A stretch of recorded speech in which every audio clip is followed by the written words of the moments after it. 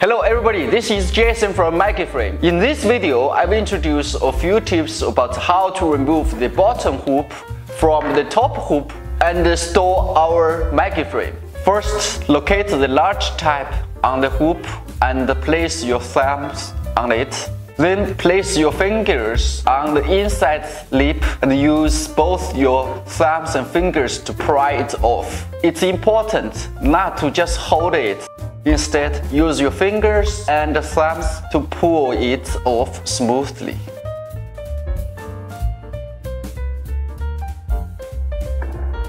We also suggest not putting the MaggieFrame together like this because it's difficult to take them apart. Instead, we suggest removing the bottom hoop when not in use and between hooping. Take it upside down on the top hoop,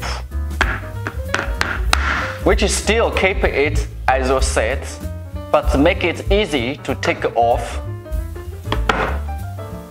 without pinching your fingers. This method applies to both small and large MaggieFrames, such as the big one, 12.5 by 15.6 inch MaggieFrame. Place your thumbs on the tab and use your fingers to pry it apart easily. Simply turn the hoop upside down like this. Then I will show you how to store the MaggieFrame. When you store the MaggieFrame, just hang it on the hoop like this. It's okay. Just pay attention. Please store your MaggieFrame in a safe place away from any kind of electronics. Keep all MaggieFrame at least 24 inches away from all types of magnetic media. That's how we separate and store our MaggieFrame.